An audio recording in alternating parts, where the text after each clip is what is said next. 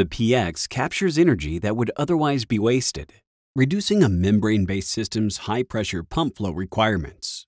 Not only does it save electricity, it also cuts high-pressure pump size requirements, producing further savings.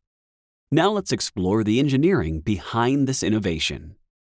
Simply yet elegantly designed, the PX high-pressure housing contains a ceramic rotor.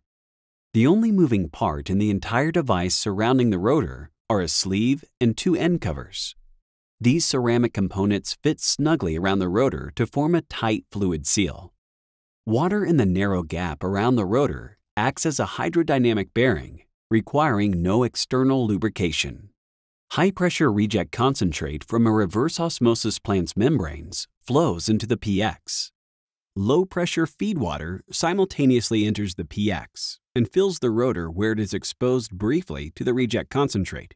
Energy from the hydraulic pressure is then transferred directly from the concentrate to the feed water inside the rotor. This pressurized feed water now goes back into the system and joins the stream from the high-pressure pump. Any remaining concentrate exits the rotor at a low pressure and is then pushed out by fresh water. The rotor ducts charge and discharge as the pressure transfer process repeats itself.